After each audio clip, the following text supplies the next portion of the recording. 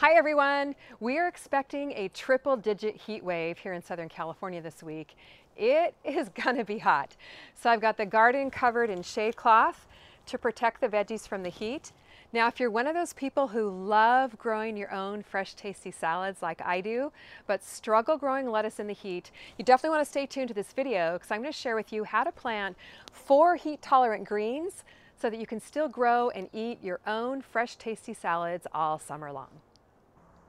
I like to cover my vegetables with shade cloth when the temperatures get over 90 degrees.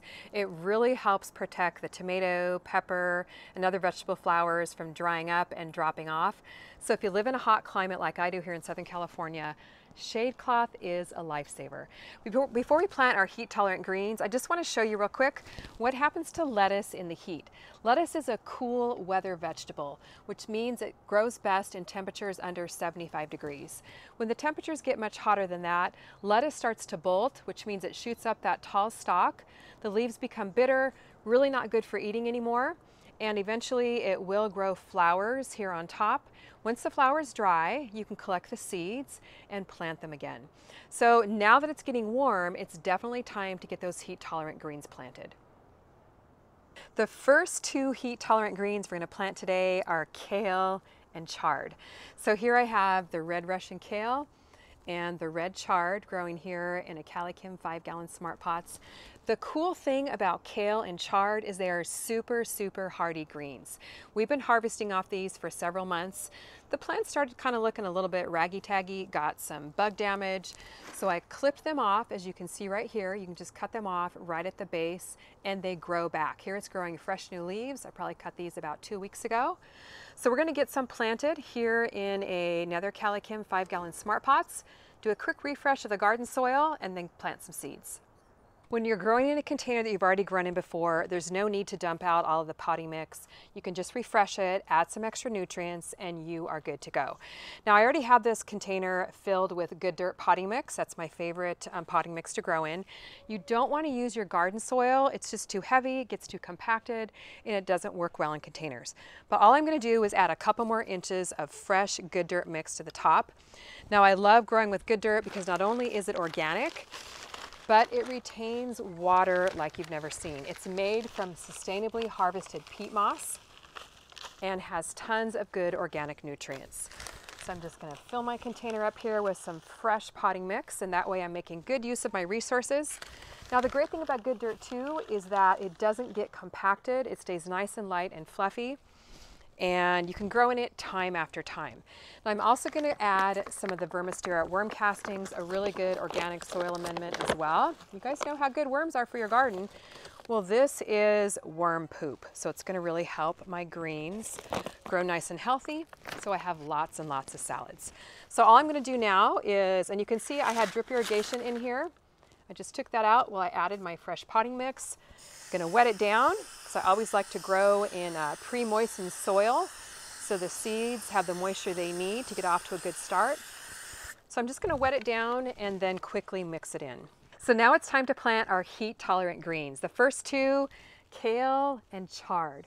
We're going to plant 2 varieties of kale today. So delicious and tasty. The red Russian kale is a more milder variety. Blue Scotch curled kale is absolutely beautiful and so tasty. And remember the red chard. Isn't that just absolutely beautiful? So we're planting seeds for my new heat-tolerant salad in a container kit. It comes with everything you need to plant your heat-tolerant greens, this Calicum 5-gallon Smart Pots, the seeds, 5 varieties in that packet, and my book, Organic Gardening for Everyone. Tons of garden tips in there, and you can grab that over at calicumgardenandhome.com. So let's first get our red Russian kale seeds planted. Now, I like to plant quite a few seeds in my containers. I like the nice full look. And then you can always go back and thin out seeds later if you think it looks too crowded. But first we're going to pop in our red Russian kale seeds. This is so easy to do, guys. Just want to pour some seeds into your hand. And then I like to plant right along the drip emitter hose. If you're not using drip irrigation, you don't have to worry about that. But I usually plant 2 or 3 seeds right along the drip emitters. So we're going to plant our red Russian kale in 3 spots. It's going to look so beautiful in this container. Those red stems are absolutely gorgeous. And then we'll plant our blue Scotch curled kale in about 3 spots. We're going to have a nice full container. And I do like to plant extra seeds just so I have a really good germination rate. And then in the middle, it's going to be so pretty, we're going to plant our red chard. The red chard seeds are like pods. They have several different seeds in each pod. So I'm just going to pop 2 seeds in the middle of my smart pots here.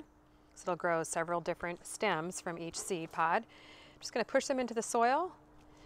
And planting seeds in containers is so easy. I'm just going to give them a little bit of a sprinkle with soil just to cover them up. You can also plant these seeds right in your garden beds if you want to.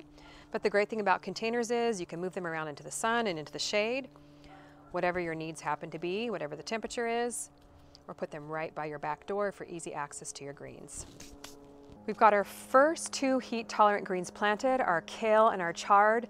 The third heat-tolerant green is New Zealand spinach.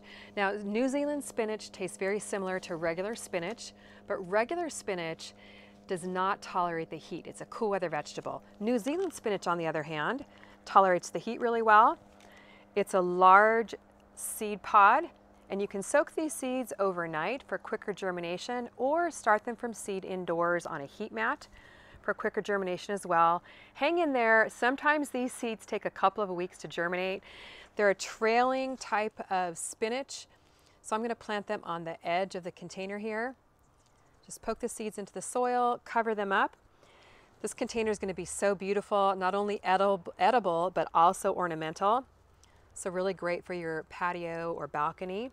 It'll be really pretty. You're going to so enjoy growing your heat-tolerant greens. So just pop a couple in there. They'll trail over the sides. Give our container a little sprinkle of water, and we are good to go. So far, we have 3 different types of heat-tolerant greens planted: kale, chard, and New Zealand spinach. The 4th type of heat-tolerant green we're going to plant today is romaine lettuce. Now, while romaine lettuce is not as heat-tolerant as kale, chard, and New Zealand spinach, it definitely is one of the more heat-tolerant varieties of lettuce. Today we're going to plant the Paris Island cause romaine lettuce from the heat-tolerant green seed collection. And we're going to plant it in a separate Cali Kim 5-gallon smart pots.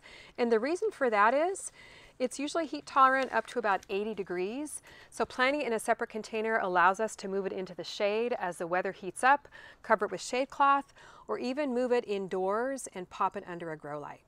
Lettuce is so easy to plant, you guys. I like to plant some lettuce seeds every couple of weeks during the summer.